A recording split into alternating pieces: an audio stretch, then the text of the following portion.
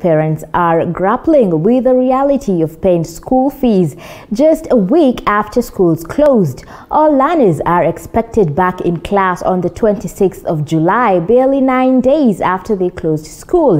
However, Education CS Judge Magoha has warned school heads against sending students home over non-payment of fees. Zainab Mohammed with the details.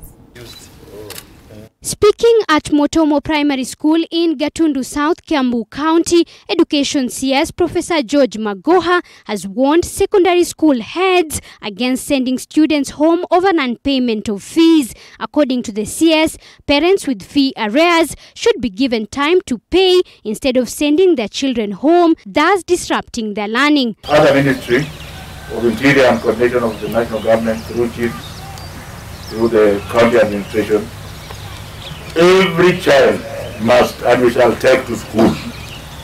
A child has no capacity to decide that the child is not going to school. And if we find that we unakunywa pombe tu na watoto hawaendi shule, we will ask you to visit us in a police station.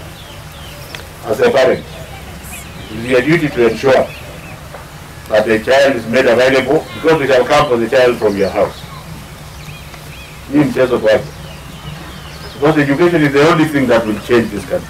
Meanwhile, Machakos MP Victor Munyaka has criticized Magoha's directive on school bus use by communities, saying parents play a huge role in purchasing of those buses, hence shouldn't be restricted to use them. Magoha